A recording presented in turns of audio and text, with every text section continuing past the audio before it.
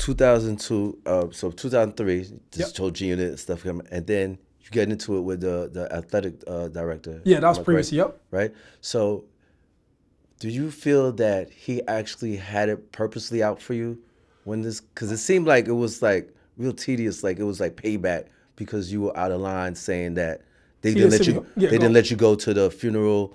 And now you have this attitude now, like still slash gangster, right? Yes. Attitude, right? And they won't let you go see your boy that passed away. That got Yeah, so it became like, so in this time, he's viewing me as, you should be a subordinate. You should be in line with anything that we say. So when you call me a liar on national TV, you're like disrespecting my reputation.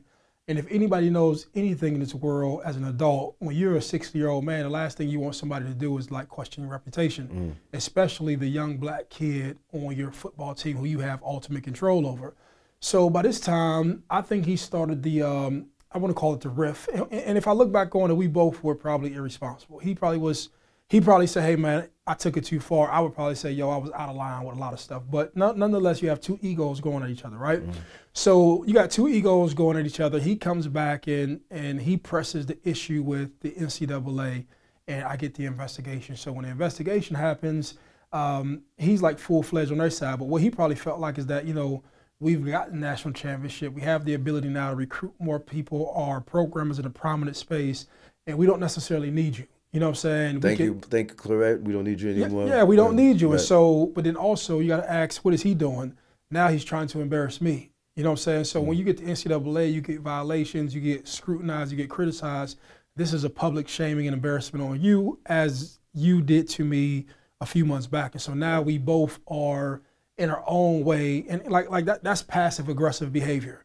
Instead of just coming to me and say, hey man, that was a little bit silly what you did, you cause this commotion to then, you know, and I'm not blaming on him because I was out of line for what I was doing with accepting illegal benefits and so on and so forth.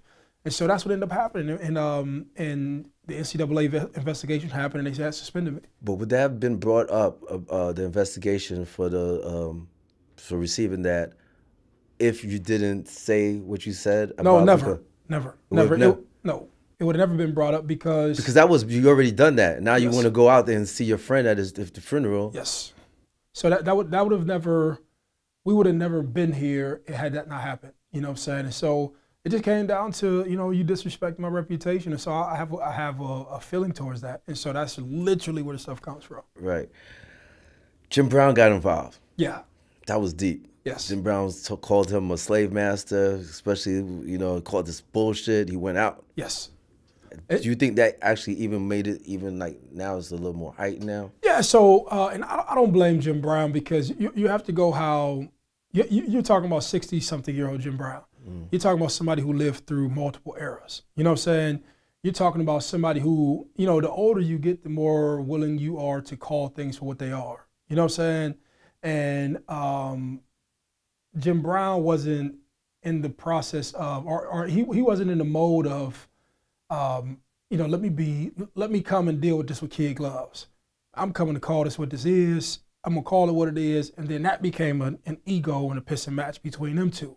Right. And you know, Jim Brown is like the god of Ohio, like, 100%. Right? He the god of Ohio. He's the god of the Cleveland Browns, and even, you know, when he was pushing that American movement, he was the god of like helping criminals adjust back to society after they were getting out of jail. I don't even call them criminals, guys returning home from prisons. And so, you know, he was, you know, when you deal with more harsh people or harsh realities, you don't really have the luxury of towing around stuff. You could just like, man, this is what it is.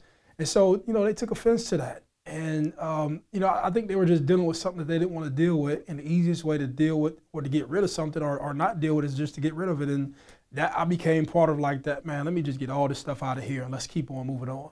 How did you feel when Jim Brown did that, when he called him a slave master? Did you know it was like, this might be over for me? Like, no, even this is 18, 19-year-old Maurice. I didn't even know that was offensive. Like, so even when I called the athletic director a liar, you have to think, I don't know proper etiquette with media.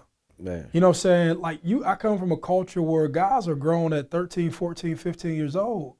A dude, no matter what you do, will call you a liar, call you wrong, whatever. You know, you don't have this you don't have the soft skills or the training to say, yo, I can't say this to this person. And so sometimes that's why you may see young guys who disrespect people, but they don't know that they're disrespecting people just because that's them. That's them. That's you know how what they I'm brought up the environment. But until you get experience, and then you can look back and say, yo, I was out of line with that. That's the nature of it.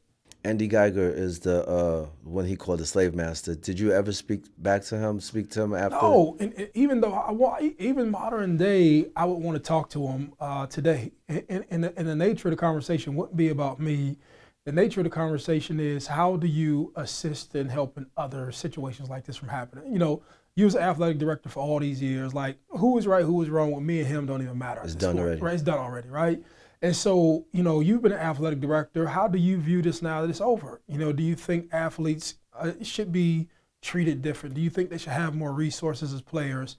And I'm just at a place in my life where I'm having so much good stuff happen, and I do the right thing with what I do, that I would rather have that conversation to see how we can assist these guys rather than, you know, any other nonsense. So no harsh feelings. Oh no! I mean, just like even this, like at the end of the day, he's however he was brought up through the Ivy League structure, he's still a man, and his feelings or his views on the world are based on his experiences. You know what I'm saying?